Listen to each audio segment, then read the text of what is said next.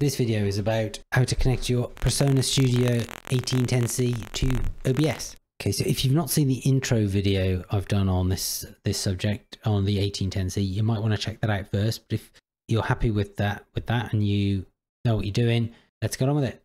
So the 1810C, as I've mentioned in my previous video, has all of its inputs and all of its outputs. These output mixes cannot be collected by OBS. There isn't really any way to do it unless you route a cable from the physical output on the 1810C to your line import on your computer. That will then be an analog signal that's gone out to your audio interface and then sent back into your computer. That's not the best way. That's not the best way to do it. Plus it will be a blended mix of all of the channels you send to it. You could use you are able to use the SPDIF if you've got a coaxial SPDIF in on your motherboard or on your computer sound card. You could do it with that, but again, it's the same set of problems. It's just will at least retain it in digital. You've also got the virtual. You've got this virtual. If you set the loop back, I mean, I've discussed in my previous videos about what the mix 1-2. That mixes your microphone with your first output. So mix 1-2, that takes your first playback device of the Studio 1810C, which is main out 1-2, and mixes it with your microphone and sends it back in. So you would be able to just, if you selected that and sent all your audio to main out, you'd be able to add a single audio source to OBS that was both your microphone and your system sound. Now, I don't like this. I like to separate the tracks. So another option is to use the virtual. Select the virtual here. That will send everything that's been sent to main out 1-2 into a virtual channel, which is here, which you'll be able to pick up in OBS. You'd then need to pick up your microphone, which would be here, and this separately in OBS. Again, I'm not a fan of this method. Instead, I think the best way is, first of all, set your main output in Windows. Set your main output to main out 1-2 on the Studio 1810C. You don't, for OBS, you don't specifically need to have a default input device because you can pick whichever device you want. But in this case, I'm connected to XLR port 3 on the 1810C, so I've chosen mic line in 3-4. Okay, and now we also want to go in here. We want to choose our music playing device to send it somewhere different. Now, I have a Monstercat subscription, and usually when I stream, I'll play the Monstercat music in Firefox and use Chrome to watch back my stream. So it keeps this is the way I keep the audio separate for both. So I send my Firefox audio. So any audio through Firefox goes to line out 5-6 on the Studio 1810C. So just to put that into context for you, the system sounds come out of here, this yellow one, and the music comes out of this one. The purple one is Discord, and I do that in Discord by, you go into here, go into your settings, and here I choose my output device to be line out 3-4. So that sends it to the purple one. So there's my 3 channels that have been sent out to my audio interface on 1-2, which is the system, 3-4, which is the Discord, and 5-6, which is my music. All been sent there, which I can listen to through my headphones, which come through the main output. And by pressing this A/B button, or the one on the front of the interface, I can listen to mix 3-4. And I can mix those however I like as to what sound I hear. And this is an important point here. This will only control what I hear and doesn't control what OBS hears. Okay. In main, I can't hear my own microphones. In mix 3.4, which I get by pressing the A/B button, I can hear my microphone. So I've got it set so if I press that A/B button, I hear the same thing I hear without it, except I hear myself talking. None of that affects OBS. So why am I talking about it? Well, the important thing here is that I can, if I increase my music volume, it doesn't affect OBS. If I turn the game volume up, it doesn't affect OBS. I'm making these levels the levels I want to hear. Okay, and as you can see, I've also set my input device in Discord as the mic, so that's directly collecting my microphone off the audio interface. I could just as I've got VLC there. I could, maybe I wanted to play my music through VLC, but I don't have any music in VLC. If you had the Spotify app, you could select the Spotify app to go to line out 5/6 instead. Just keeps your audio tracks separately, which means you can record them separately. Okay, so let's get back into OBS then, which is what we're actually interested in. Okay, so I've just created a new scene down here, and on the new scene, all I've got is my display capture, and I've got this one microphone. Okay, just to keep it simple, the two ways to set up your audio device is to do them in settings or to add them down here. So I'm just going to use the settings version now because that's the way most people do it. I actually prefer it the other way, so I'll show you that afterwards. And as you can see, I've done it. I've got my one microphone here. So first off, we go into audio. As you can see, these are all disabled at present. I want my outputs. Now there's only 2 output options here, but I've got 3 outputs and I want the 3 of them. So I'm going to have to do it the other way, really. I could do, let's find main's at the bottom right there. Main out 1, 2 is there. So that's our main system sound. Then the Discord as well is 3, 4. Oh, now we've run out. What are we going to do? Well, we can do our microphone. Watch out for these ADATs. Don't get confused on the microphones. You get these ADAT ones. You don't want those unless you're using an ADAT device plugged into your audio interface. You want the normal ones. I'm going to just do mic 1, 2 here. I'm not going to do mic 3, 4, which is the one I'm talking on because it'll just cause some problems. But that's it then. Right, so what am I going to do about that last channel? Well, a couple of options. The virtual one is 1, 2. That means if I use that virtual 1, 2, that means I can get rid of this 1, 2 up here and I can put 5, 6 there instead. That's one option. That's it. I mean, that's job done. You've used the virtual. It's not my preferred way of doing it, but you're done. 4 devices, all set up there. And if I click apply, they all appear. And all of these will be in all of these scenes. So when you click around in different ones, all of your audio is already set up. You don't need to do it on a per scene basis.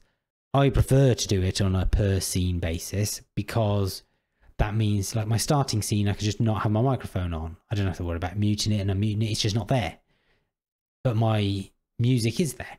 So, right now we've got this done. I'm just going to show you can rename these because this is not exactly very intuitive. Desktop audio. Well, that's our desktop audio is actually our music, isn't it? Remember, because that was 5, 6. So that's our music. I can rename that.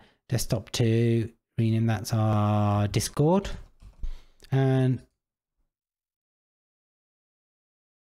that's my AT2035. Not the one I'm talking on. It's my other microphone. And this one is the virtual one, which is the system.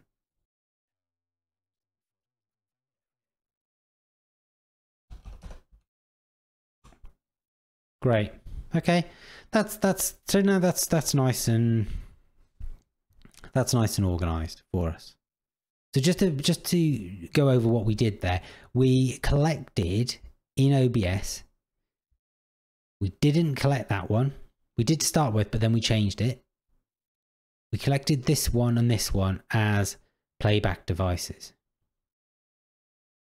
Remember, because they're playback devices, the volume isn't being controlled by them. This is our default. This is our default audio in Windows, which goes out and then comes back in on this virtual one too, which is this one that we connected. And then we also got mic 1, 2 as well. And mic 3, 4 is already connected, but that's connected as a device here, which I'll show you how to do now. Oh, another quick tip here. I like this vertical layout. If you unhide that, you get this bloody awful thing, which everyone else seems to like, but not me. I just find it annoying because it's like you have to scroll down for things.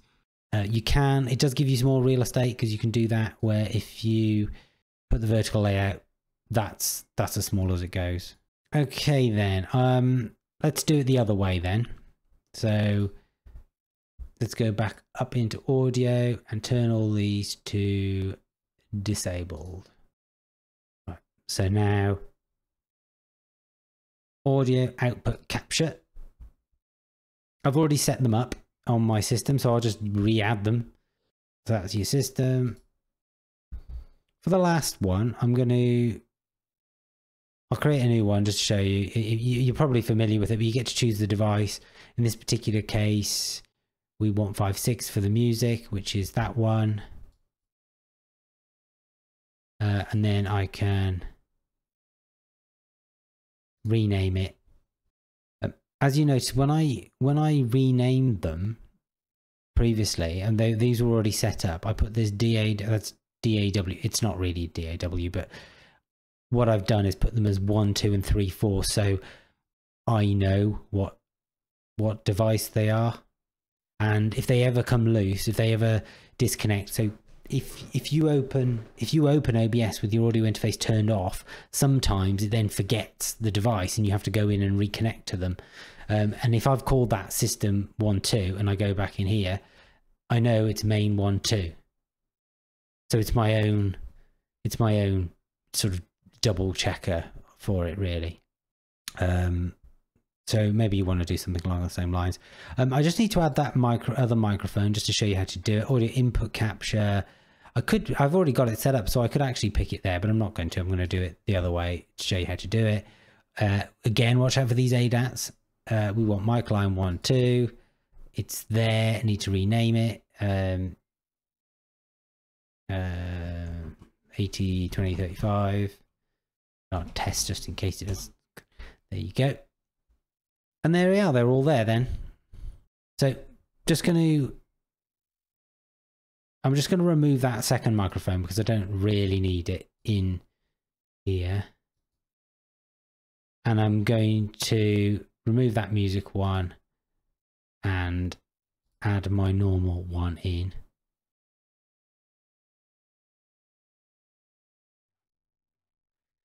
So there we are. That's how I've normally got it set up anyway. So I've got my four audio tracks that I want there. Now a few extra bits and bobs. I'll just get the filters out of the way first. You can apply. You go into filters here. So I've got this bunch of filters set up already. That reefer one there, that's actually a VXT plugin. I was using it on a video, but I started having some trouble with it, so I've stopped using it, which is why it's unchecked. You'll probably want a noise gate. Most people don't use an expander. Most people will want a compressor. And I'll probably do separate videos on these at some point in the future. I won't go any further on that in this video. We'll just have a look in this advanced audio properties, because this bit is quite important. So here's my 4 devices. As you can see, I've monoed the SM58. Now, if you've seen my voice meter setup, I didn't mention monoing that here because it's not that important if you're using voice meter, because you can mono it in voice meter. However, you can't mono it in this setup in voice meter, because this is the only chance you get. This is the first chance you get to mono it, is in recording it. And the thing is, if you don't click that, it will record on one side only, on the left in this case. So what you can see here, these are different tracks. Now, something I want you to look at is here on your output. See, this is your stream output. You can only choose one track for your stream. I choose track 6. You could choose track 1 and have the rest separate there, or I choose the last one. It's just the way I've set it up. There's no, it doesn't matter. It doesn't make any difference. However, on recording, they're all grayed out now because I'm currently recording, by the way. You can select all of the tracks that you want. And that's an important distinction, because on streaming, all the channels have to be blended together and sent out. On recording, you can record them all separately, and as long as you're using MKV here, you will record separate tracks. Some of the other things might also support multi-track, but MKV is the best one to use, I think. Right, so because we want everything to go to the stream, we click 6 on all of them. We want all of them to go to 6. The rest of these, it doesn't matter which one you pick, but I want them separate, so they're all on separate channels. So the system is on number 1, the microphone is on number 2, the Discord is on number 4, and the music is on number 5. They could be 1 to 4, or it could be 1 to 4 that way. It doesn't actually make any difference. So when I edit this video later, what I will find in there is there will be 6 channels, because it's recorded all 6 channels.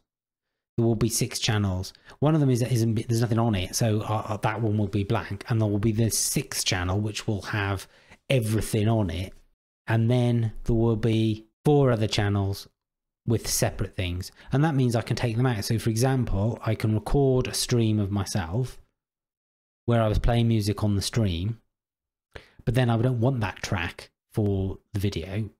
I want to take that out completely, so I can do that. If I'd have bunged them all through one channel, I wouldn't be able to separate them.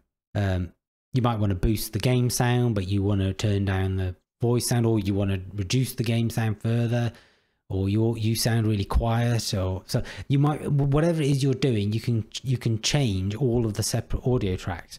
So this system, this way I've done it, you've picked up all of the audio tracks before they've gone to the audio interface, so there shouldn't be any latency problems. The microphone is coming in directly off there, and you're recording all 4 channels separately. Whether you do it in there or you do it here, like I say, I prefer to do it here, but it doesn't really matter. And that's pretty much it for connecting your Studio 1810C to OBS. It's really quite easy. It's arguably easier than doing it in VoiceMeeter. And just picking back up on a point I made earlier, this here controls what I hear, and this here, these sliders here control what the stream hears. Anything you do here doesn't affect what you hear, and anything you do here doesn't affect what the stream hears. So you've got 2 separate audio controls, and they're completely independent of each other. And I think that's quite useful. Okay, well, I hope you found this video useful. As always, leave a comment or ask a question below, and don't forget to follow the channel to keep up with my future videos. Please consider following my Twitch channel or following me on Twitter. Also got a Patreon where you get access to a few outtakes, cutscenes, and the odd candid video. So check that out if that's of any interest. Thanks for watching, and I'll see you in the next video.